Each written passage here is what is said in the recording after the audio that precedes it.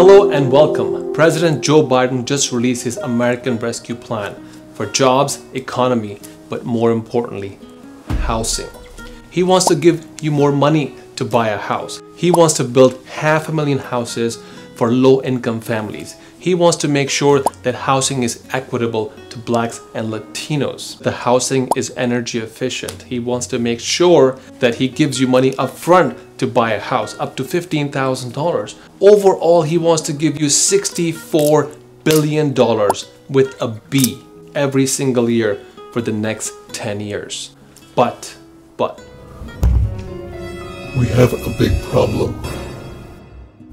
Who's gonna pay for it? let's go and find out.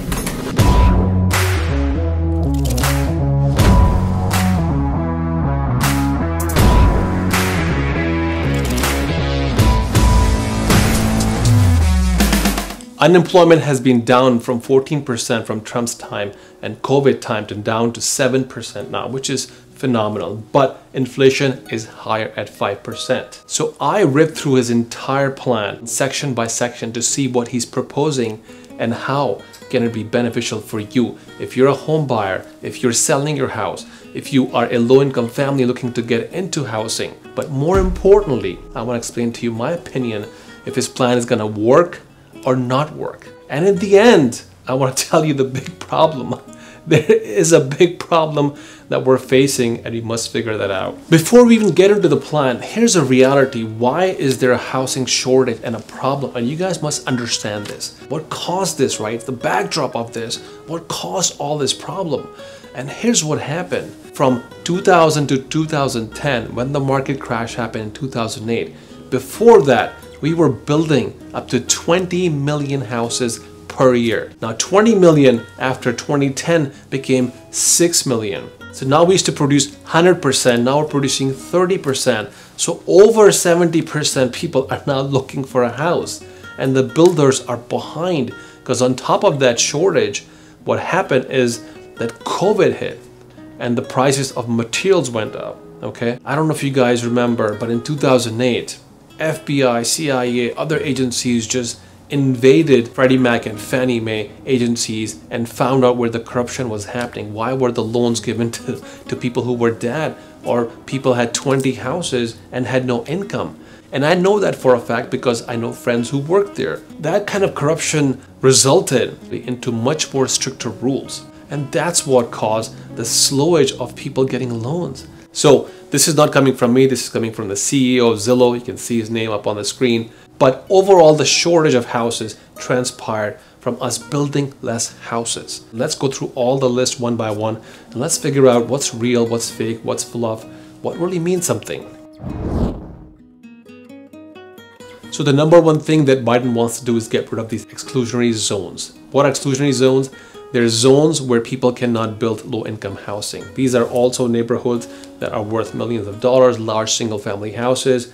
You're not allowed to build any low-income housing around that. In my community, I do have low-income housing community right next to my house. But during Trump's time, Trump has changed the rules. So people who are living in suburbs and larger, bigger communities and houses and HOAs and all that, they have their own rules and own regulations. They don't allow other people, especially lower income people, to build housing there. So I think this is a step in the right direction. It remains to be seen if we can influence local counties and cities and state to actually deploy that.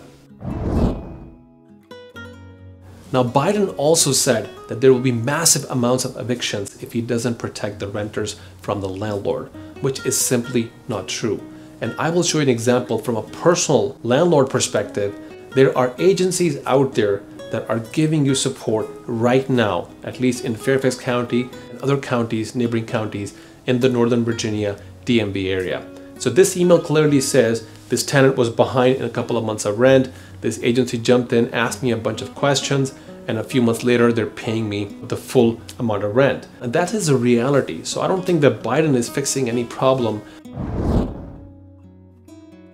Biden wants to get rid of this 1031 exchange. What is 1031 exchange? In simple words, it's really an investor or any homeowner moving in from a smaller house to a larger house of a larger value. And then you can have some tax savings and other benefits. He wants to kill that. I don't see this law passing because it will kill the revenue that the investors bring to the market, the jobs that they create. The next thing he wants to do is he wants to give you $15,000 up front, not as a tax break, not after you purchase the house, but right up front. And I think that's a great incentive, especially for first-time home buyers. I think it should be first time, second time, third time, doesn't matter what time. Give some incentives, increase the home ownership, let people buy more homes. $15,000 for a low-income family could make a difference of $70,000 in terms of house value. I think it's highly likely that will happen, highly likely that Congress and Senate will pass this law because it's not a lot of money, but a lot of benefit to the community. Now, he also wants to offer a tax credit for people who are paying more than 30% of their income in their house mortgage. And I think that's a really, really great idea because it will help people. It will help people keep their income and debt to income ratio manageable. Whether it's going to happen or not, I'm not so sure, because this is almost like saying I'm going to incentivize you, give you money up front, but also you can buy a bigger house because I'm going to cover you for 30% or more of your debt to income ratio. So I'm not so sure if this is going to fly through the Senate. Okay, I'm skeptical about this one. He also wants to give eviction protection to people who are renting because 14 or so million people are behind in their rent. Moratoriums get lifted, forbearance ends. What's going to happen is investors are going to dump properties in the market. As a result of that, you may see evictions. Now, do I think this is going to fly or not? I am not so sure because landlords can always find other ways to do evictions. They could make, a pattern issue, or you trash my property an issue. It doesn't always have to be because you're behind on rent. I don't think that this is going to fly. I'm glad that he's providing attorney help, so he says on his website, but whether or not he's going to succeed, I'm not so sure. So next up is Section 8 housing. He wants to expand and put a lot of money, over $15 or so billion, towards expansion of Section 8 housing. Section 8 housing is when a landlord gets a check, a tenant gets a check from the government every single month based on their income level. This is an excellent idea. I myself built affordable housing, and I think this is a great idea if he can pull this off and get it passed through the Senate, because it's going to benefit the landlord and the tenant. Folks, this is the kind of laws we have been looking for and we should embrace, but it doesn't happen. So if he can pull this off, this is going to be a winner in my books.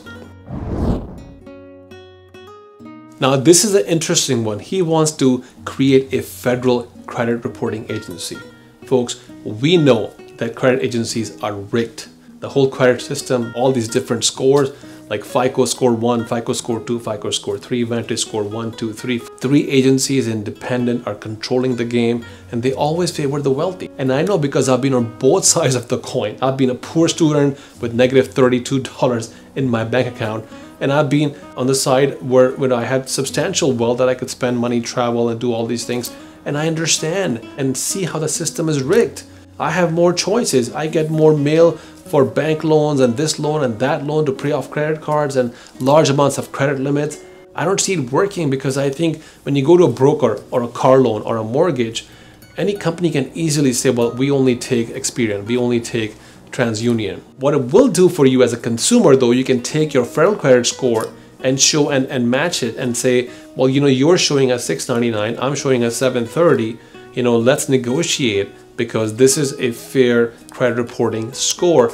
And ultimately, it's a lender's choice to pick the score that they deem is the right score. Now, he wants to build 1 million houses. Let's think about this. We were at 20 million, now we're at 6 million. Building 1 more million houses, is that gonna make a dent in the picture? I think not. It's too little too late. It's just too small of an amount. It's almost like a drop in the ocean. 1 million is not gonna cut it. Is it gonna help some people? Sure, it's gonna help. Now, what is gonna help is he also says he's gonna have 500,000 houses for people with median to low income. Now, that is gonna help people who can't really afford a house right now because they don't have a down payment. Next up is he wants to make houses energy efficient, solar, windmill, all that nice stuff that you hear in Silicon Valley.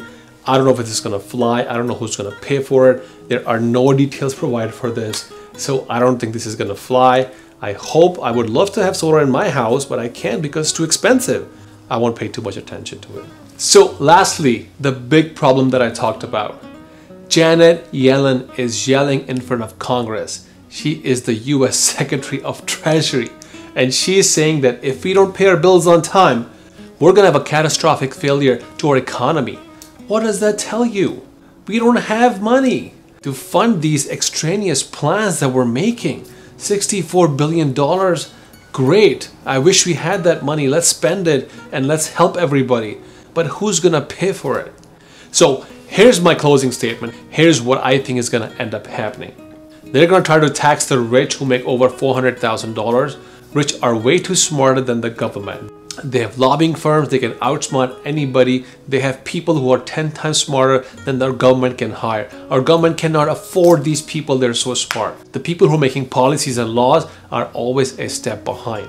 When they pass on the buck to Jeff Bezos and Elon Musk and other folks, they're gonna pass it down to their employees in terms of cut downs in their benefits, cut downs in their 401k plan, and on and on and on. The person who's gonna pay these bills is us, you and me, and usually the median to lower income people are the ones who are gonna fit the bill for the $64 billion. So that is my synopsis. I'm a bit skeptic. I don't wanna be negative, but I also wanna be realistic. Your own Secretary of Treasury saying, we don't have the money, we can't pay our bills. Yet you wanna write PPP checks to people, you wanna print the money. I mean, I'm just speechless. I can't really say anything anymore. You guys decide. So overall, I think it's a good intent, good idea, but to say that I'm gonna do this in 10 years is a bunch of, you know, what I would call B-ass, right? Tell me what you can do in 40 years, not try to make a political statement. You're gonna do this in 10 years because you wanna stay president for 8 years. If you like the content, please smash the like button, show some love to your boy AK. I appreciate you guys doing that, and also click the notification button. You don't want to miss my next topic. Is going to be actually on Wells Fargo and what they're doing, messing up your credit lines. So it's very important you subscribe and click the notification button. If you do subscribe, please let me know in the comment section you have subscribed. I will personally thank you and comment back at you. I do want to give a shout out to Adam Hollier, who's a senator from Michigan, who commented on one of my videos about selling your house for more cash. And here's his comment, and I took a notice of that, and I googled Adam, and I realized he's a senator in Michigan. And so I appreciate Adam for you commenting on my video, for liking it, for understanding, you know, who's providing real value versus the fake YouTubers. So I appreciate you, and I took a notice, and I want to acknowledge that. So thank you, Adam, for doing that. As always, thank you very much for watching. I will see you guys in the next video. I appreciate you guys, and thank you so much for watching my channel. I want to make sure I give you guys the most honest information, and I bring you information that these YouTubers who are posting these pictures of burning houses and this and that they're lying to you. Don't believe in fear mongering. Be positive, you know, see behind the curtains what's going on. It's gonna help you and level the playing field. Thank you very much. Have a nice day. Bye. Did you get what you wanted? You loaded a gun with all you were made of. When you were young, people don't think you